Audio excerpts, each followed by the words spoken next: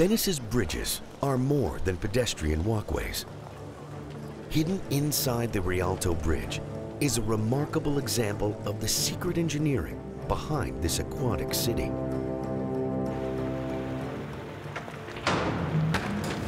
The bridge has a double purpose. It also carries power cables, drinking water, and gas pipes. Propping the bridge up, hidden under the stone and timber,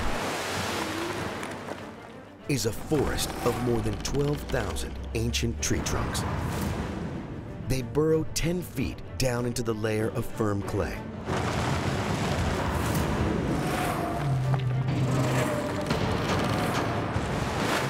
The 400-year-old posts support more than 10,000 tons of weight.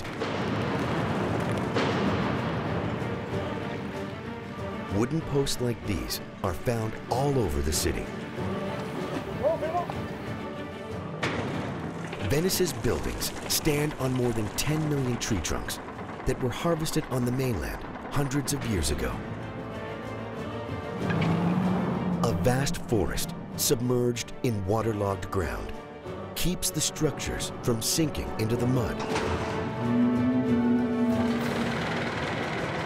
Well, these beautiful buildings and architecture is actually founded on wooden poles. One might wonder why the wood doesn't rot. And the reason is because these poles are actually sitting inside the underground mud, which protects them. Hidden in the mud, away from oxygen, the piles are safe from decay. But the stonework that encases them is now under attack from a surprising new source.